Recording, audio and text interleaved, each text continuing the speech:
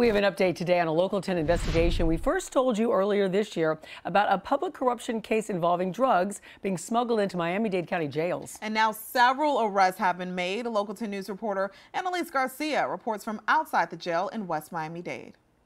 We're learning more about the 4 people arrested and their roles in this scheme to get drugs inside the jail. We've also received the indictment that explains it all. 3 of these people arrested in Miami-Dade County, 1 in Virginia. In early March, Local 10 uncovered a current public corruption investigation involving drugs being smuggled into Miami-Dade jails by a ring of people, including corrections officers. Thursday, arrests in this case were made.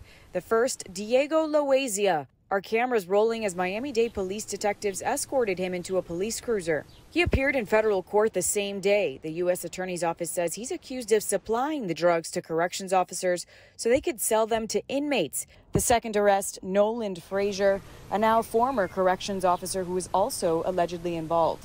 He also appeared in federal court Thursday. The other 2, Kenyatta Sears, arrested in Virginia, and Joseph Peeler, incarcerated at the pretrial detention center.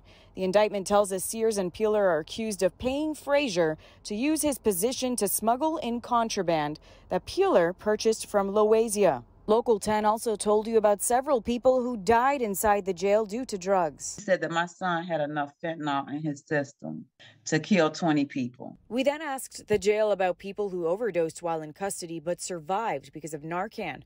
Miami-Dade Corrections tells me the overdose reversing drug was administered at least 25 times in 2022 alone. Whether or not these overdoses and deaths are connected to this investigation and these arrests is still unclear. And we also know that this investigation is not over.